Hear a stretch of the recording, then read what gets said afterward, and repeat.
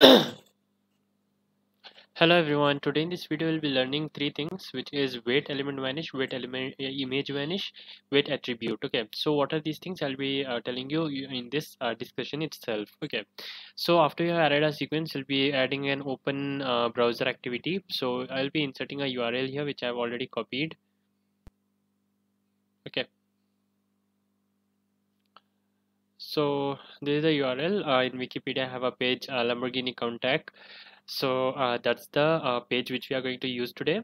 And one more thing, what you have to set up here is, this is for your own convenience. You can just set up the browser type as Chrome. That would be more helpful. And after that, what you have to add is weight element vanish. Okay, so I've already searched here and kept, so I'll be just adding it here. And weight element vanish. Now what weight element vanish does is, see here, it will wait for the specified UI element to disappear from the screen. Okay, it will wait for the specified element. Which is the specified element? The specified element is in this case this one. Okay, this is the specified element in this screen. Okay, this screen I've selected this one, so it should disappear when it's means it should notify me when it's disappeared. Okay, so for that notification I'll be adding a message box here, so that when it's disappearing, at that time some text will be appeared. Okay, so I'll be writing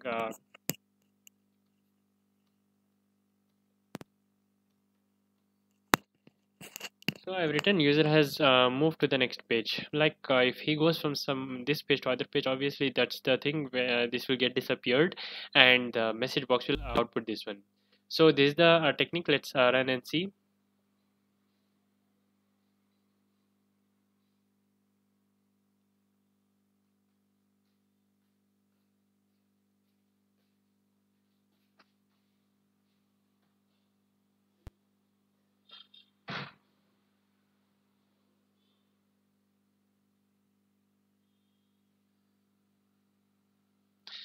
The compilation is over.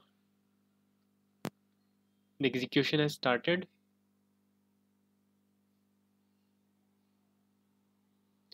A new browser web page has been opened. The URL which I had specified. And now you can see whatever the element which I had specified, it's present in this part of the screen, right? So if I go to some other page, for example contact us, then it should display me in the form of a message box that a user has moved to the some other page. Okay, so it's not displaying here. That doesn't matter, I don't care about that. Just this is the technique. If you perform it in some good system, it will show the message. So in this system it's not showing the message, but this is the technique. You got the point, right? So that's all what will happen, and the output will come like this. Okay, then let's move on to the next topic, which is regarding the weight image vanish. The same thing, instead of element we'll be selecting an image, and we'll be trying out the same thing. That will work there. And after that we have the last topic, which is weight attribute. This one I'll show you what's the procedure for it. So weight attribute, what it will do, it will wait for some time. If the thing does not happen, it will notify us. Okay, so what actually happens here is, let's have a look at that. We'll be closing this one. Before that we need to find an element, so we'll be first using the find element here.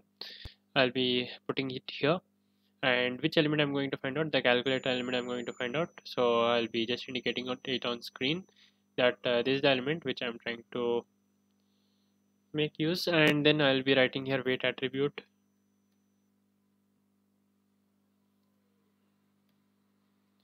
Now I have put the weight attribute here, and what it should do is it will see an attribute.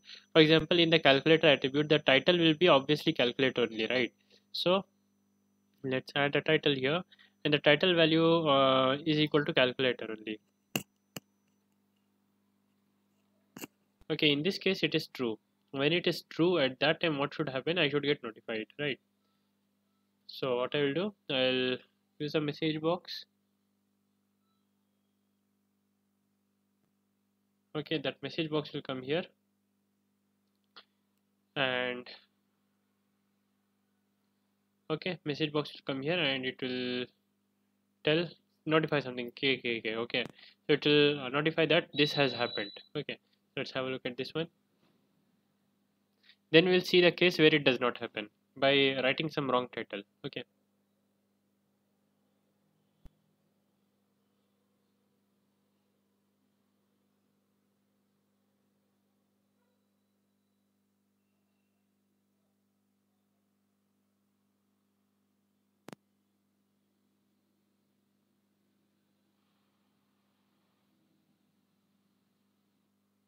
So here's an error that the target property is not set. Okay, what does this mean is, see, one thing we had to do when we select this element, right? This element has to be stored somewhere.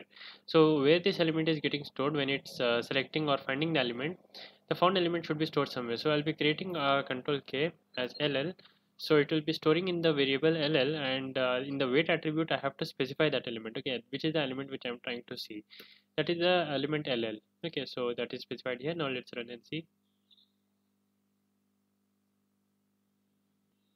See the message box, it's saying KKK. What does that mean? That means that the title is correct as specified here. Okay, now let's put a wrong title and see.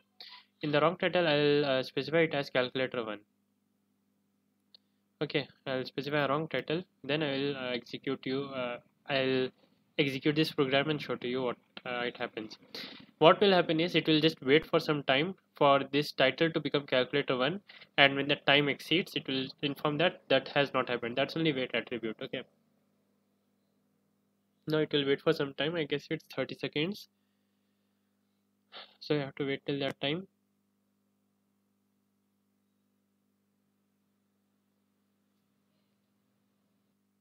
See what it's saying, activity timeout exceeded. So what does that mean? That means that this title was not found in this one. Obviously it's calculator written here, I'm writing calculator 1, so it will never be found, and the time will exceed, and it will show as activity timeout exceeded. Okay, so that's all what is there in these three things. The process is clear, but because of my system it's not working here, but if you try it in your system it will work. Okay, so that's all for this video. Make sure to hit the like button, subscribe to my channel for more videos like this, and thank you so much for watching. I'll see you in the next one.